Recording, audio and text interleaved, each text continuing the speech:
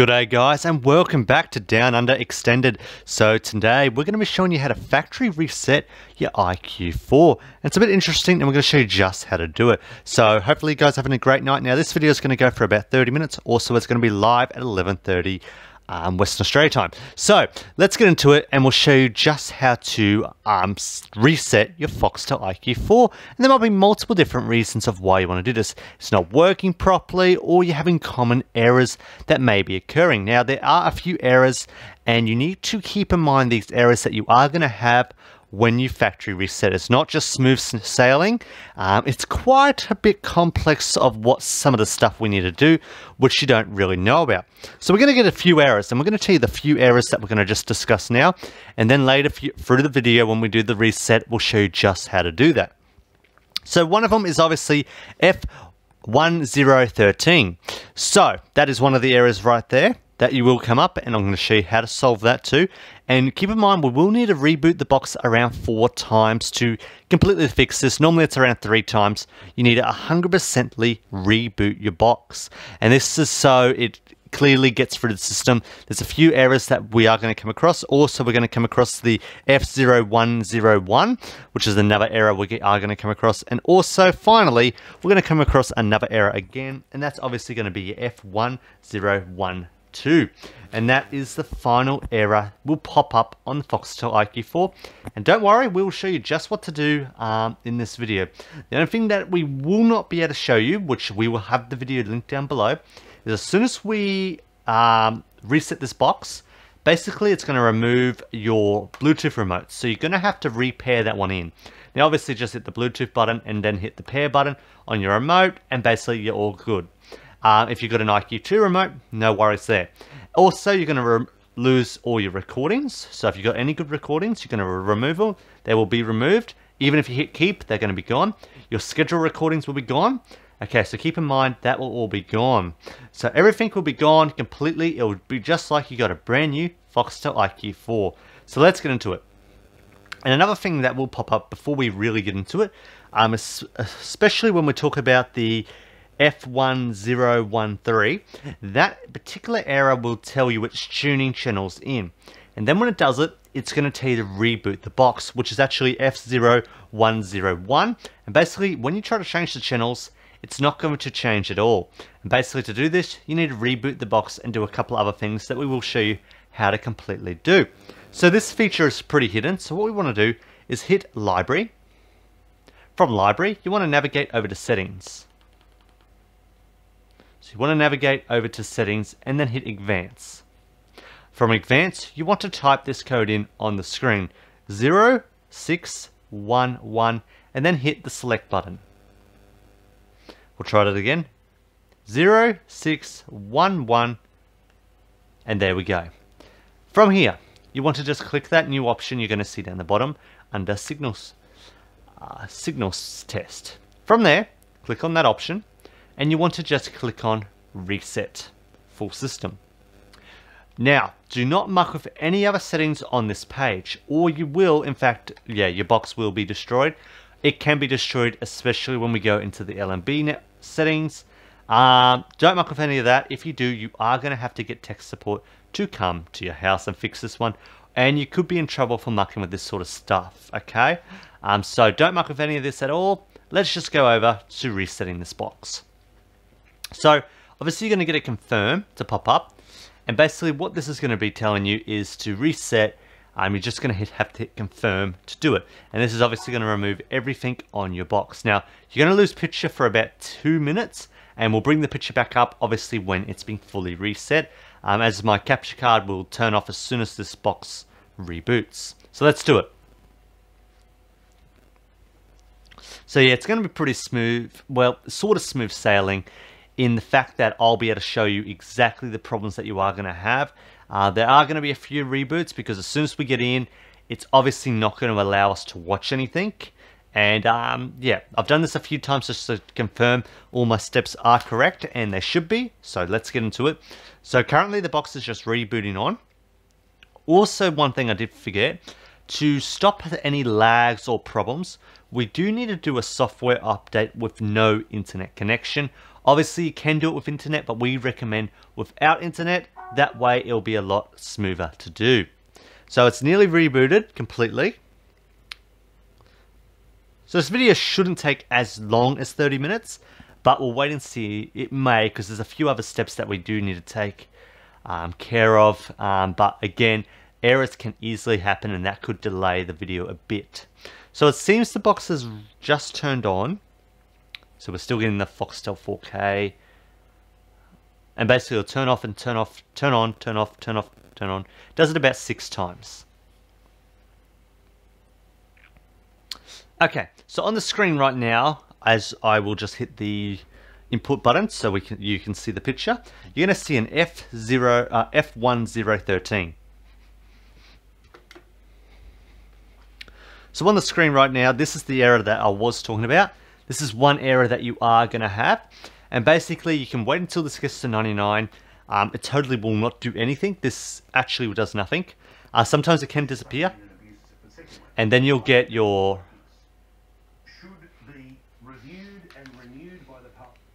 So basically what's happening now is it wants us to go back. Now to do this, we need to repair that remote. Now again, we will have the link on the screen right now. So you do need to pair that remote. Again, you just need to click on the Bluetooth button. Click on the red button at the back of your remote. Click on select.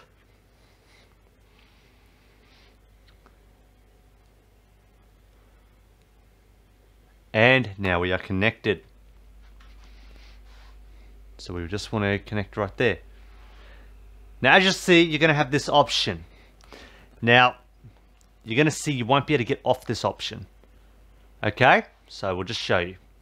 So if we try to change the channel, we'll just show you the little error we'll get. It's basically just going to constantly give you this error. And doesn't matter how long you leave it, I've left this for an hour, it will not come off this option. And basically, if you're wanting to get to your Foxtel pretty fast and get back to watching what you were doing, basically do a software update. So again, we will show you exactly how to do that. You want to go over to your box. Again, you want to hold it down.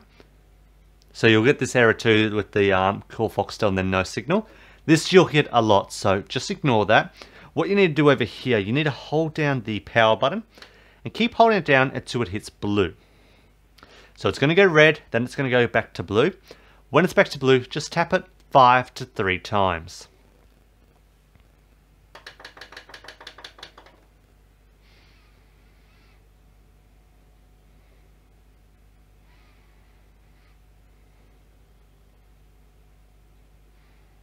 Okay.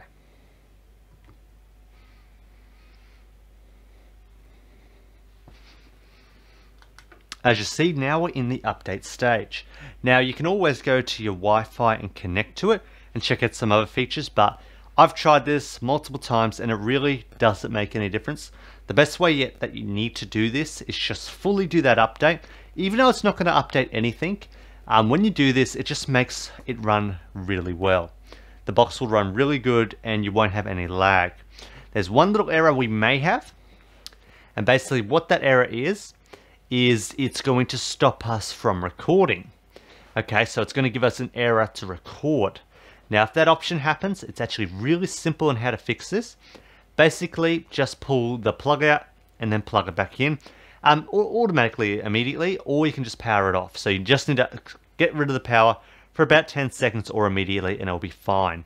Or normally I'll just unplug it until the screen goes off and then plug it back in, and everything's pretty good that way. And then the other error you may have, which is actually not a bad error actually, and basically it's not going to tell you what's on TV. And basically to fix this error, what you want to do is just enter in that pin, the parental lock pin, and basically that is 1, 2, 3, 4. If you don't enter it, you can just back out of it, then change the channel and then back, and then you'll have a picture. So yeah, again, this is all very straightforward. And if you're following all the steps that I'm showing in today's video, I'm hoping you find it helpful. And if it helps, let us know down below. We do apologize for such a long video today. I know we're near the 9 minutes and 40 seconds mark. So we'll just wait for this. We'll wait a few more minutes. If it's going to take a little while, we'll just pause and edit this one out. But yeah, if you're ever having massive faults like freezing a lot, failed recordings, or just general iq4 problems, this is always great to be able to factory reset your box. And another great thing that I kind of like about it, now it's up to you if you want to do it this way, if you've got a bunch of recordings and you don't want any of them on the box, and you don't want to hit delete after delete after delete, taking forever, just factory reset the box. And you can make it as a new box too, especially if you're giving it to someone someone else in your house. You can easily factory reset it so they don't have any of your stuff. They won't have your parental lock pin. They won't have your Wi-Fi pin, even though they'll be using the same Wi-Fi, but that will all be factory reset. So what we're going to do, we're just going to pause it for now, and then we're going to come back in about 10 minutes as soon as we get to the end of this. Good day guys, so we're right back and it's nearly done, and basically this should have resolved most of the issues, so we'll see what it's at on the Foxtel box. Now again, obviously you're going to lose picture at this point as my editor has just cut the signal again. So we'll just wait for that to come back on. So again, basically it's just doing another reboot after that update, and basically we should be all good to start watching some Foxtel TV. And obviously our on-demand titles will pop up in another 15 minutes. Same is with your TV guide, will pop up in another 15 minutes as well. Basically it's just going to say no programming. It's a sort of a bit of an inconvenience with it, so you won't know what's actually going to be on TV. And for on-demand, you're not going to be able to use that for about 15 minutes. That's what I clocked it last time that I did it. So obviously, if everything's smooth sailing, the next step, obviously, what we're going to do is set up the Wi-Fi. Okay? And then, obviously, we're going to show you a recommended setting that we reckon just to keep your iq4 running a bit better than it should be. So basically, we want to hit... Let me just put the camera on so you can see what I'm talking about. Okay. So what you want to do here, you just want to hit back, and then you can just type in the pin if you want to make this easier. Okay, so as you see, it's going to keep asking us, but now she's not what you would normally expect. We have a picture. So now let's try to change the channel and see if we're going to get any sort of error. So let's just go to 600, and we want to hit yes to that. So again, because it's got no programming, but now we have the access to change all channels because you played with some of the greats during right here. So again, it's going to ask for this pin every time. So we'll just pause that for now, but basically every single channel is going to say no programming. Okay, so basically we're all set. Now basically all we need to do, which is actually quite simple, and we'll show you just how to do it. We want to go over to your settings. Now from here, basically we just want to go over to your network, and then we can go Wi-Fi. Okay, so obviously from Wi-Fi, we're just going to need to connect to that exact, just connect to any internet, doesn't matter what internet obviously. So we'll just connect in right now. We'll just quickly type in our Wi-Fi password.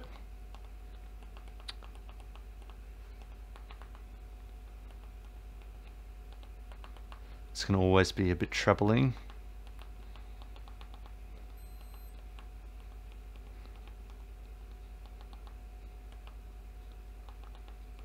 Alright, so that's basically done.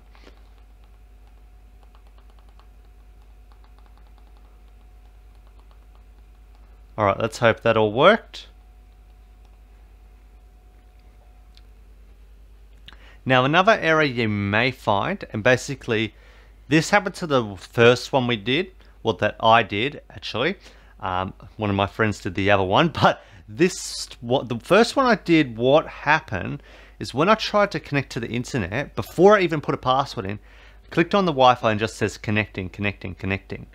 If it does that, it's basically another reboot, but basically just unplug it, plug it back in, and that fixes that problem. So I'm not sure if it's doing it again with this one. If so, we will need to reboot that box. So we'll just wait. We'll wait one more minute to see what happens here, because we don't want to keep this going on for a while and no outcome happens. So we'll just wait.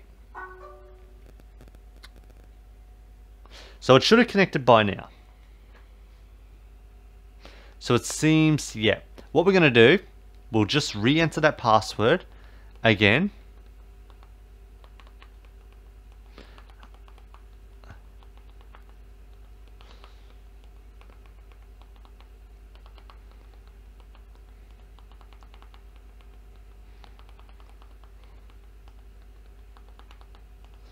Alright.